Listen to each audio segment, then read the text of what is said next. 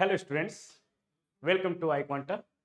Today we are going to discuss 12th set of iLRDI series, which is last set of CAT 2021 third slot. Now this is the question and it's based on horizontal bar graph.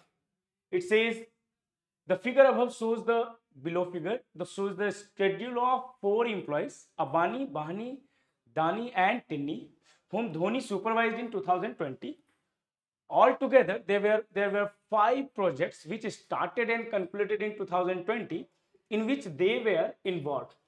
For each of these projects and for each employee, the starting day was at the beginning of a month and concluding day was at the end of the month. Okay.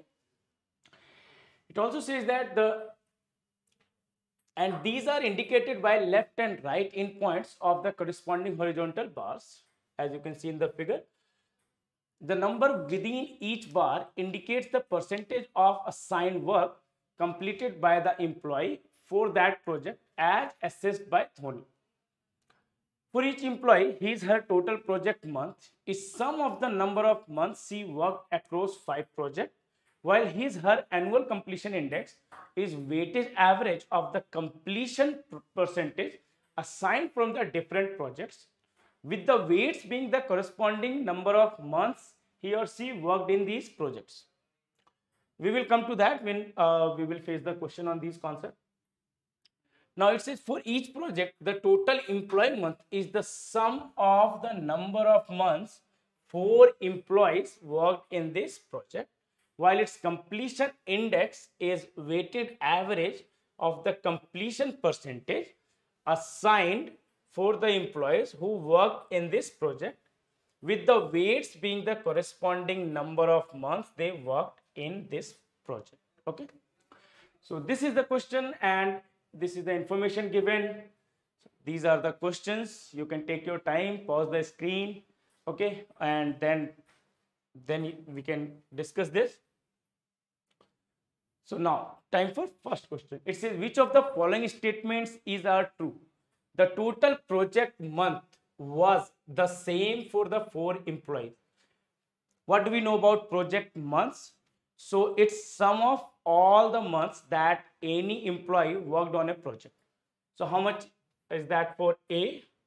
We can say for A it's 1, 2, 3, 4, 5, 6, 7, 8, 9. So for A it's 9. For B it's 1, 2, 3, 4, 5, 6, 7, 8, 9. For B, total project month is also 9. For T, total project month 1, 2, 3, 4, 5, 6, 7, 8, 9. For T, total number of project months is also 9. For D, it's 1, 2, 3, 4, 5, 6, 7, 8, and 9. So very clearly the project month for each employee is same.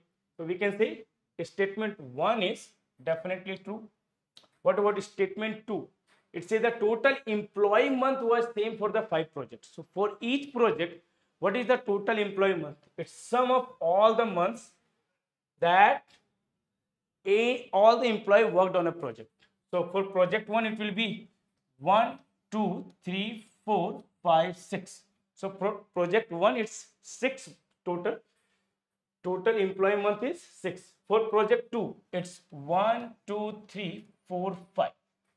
So as you can see, project 1 and project 2 has different employee month, right?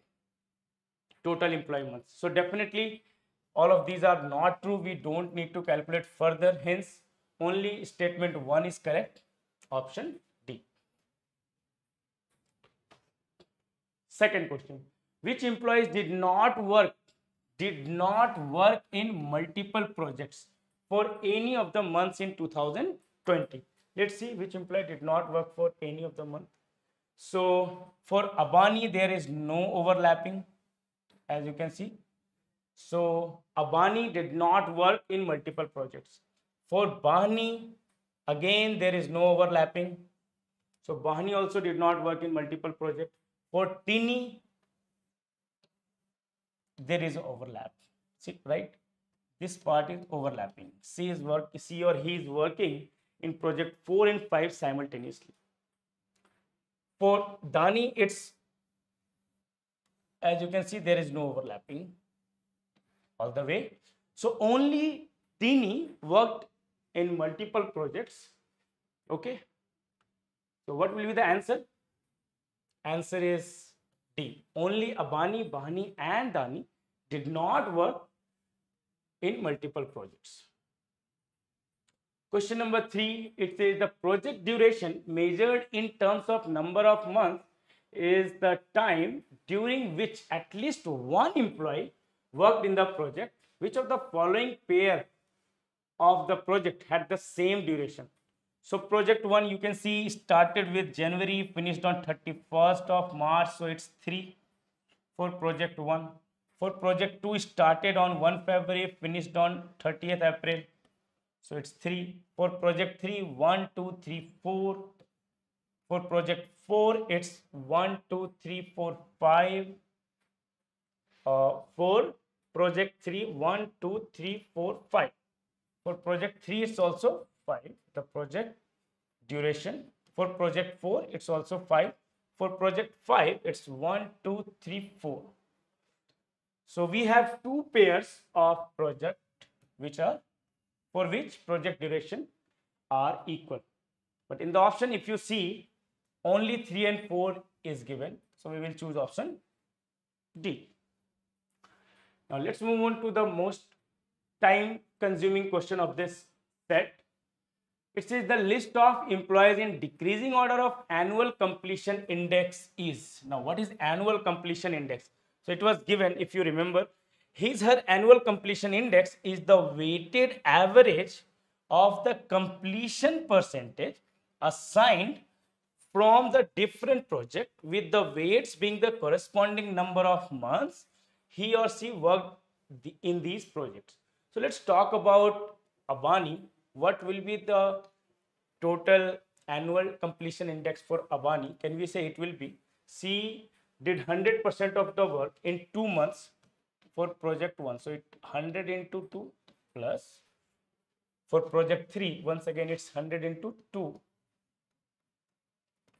For project 4, 1, 2, 3, 4, 5 months and 80% done. That's it. Divided by 2 plus 2 plus 5. Because it's given that number of months is being the weightage. How much is this? 400 plus 400. It's 800 upon 9. About B. For Bahni, it's 100 into 2, 75 into 4 and 90 into 3. So 100 into 2 plus 75 into 4 plus 90 into 3 divided by 2 plus 4 plus 3, which gives us 200 plus 300, 500 and 270. It's 770 upon 9. And 4, let's calculate for Tinni. So for Tinni, it's 80 into 2, 100 into 2, 100 into 3 and 100 into 2. So 80 into 2 plus 100 into 2 plus 100 into 3 plus 100 into 2. This divided by 2 plus 2 plus 3 plus 2, which gives us, so 200, 300, 500, 700 and 160. So it will be 860 divided by 9. And what about Danni? So let's see. So it's 90 into 3, 100 into 3, 100 into 2 and then 100 into 1. So 90 into 3 plus 100 into 3 plus 100 into 2 plus 100 into 1 divided by 3 plus 3 plus 2 plus 1, which gives us 100, 300 plus 200, 500, 600 and 270. It's 870 upon 9. So in denominator, all of these are 9. Can we see the order of numerator will define the order of these annual completion index? What we can say here? So we can say D is maximum. So it should be D, then it should be T, then it should be A, and then it should be B. So option C, right? D, T, A, B is the correct answer. And with this, we are done with this set. I hope you enjoyed watching this video and learned something. Keep practicing for the CAT exam, guys. I wish you all the best. Thank you. Bye-bye.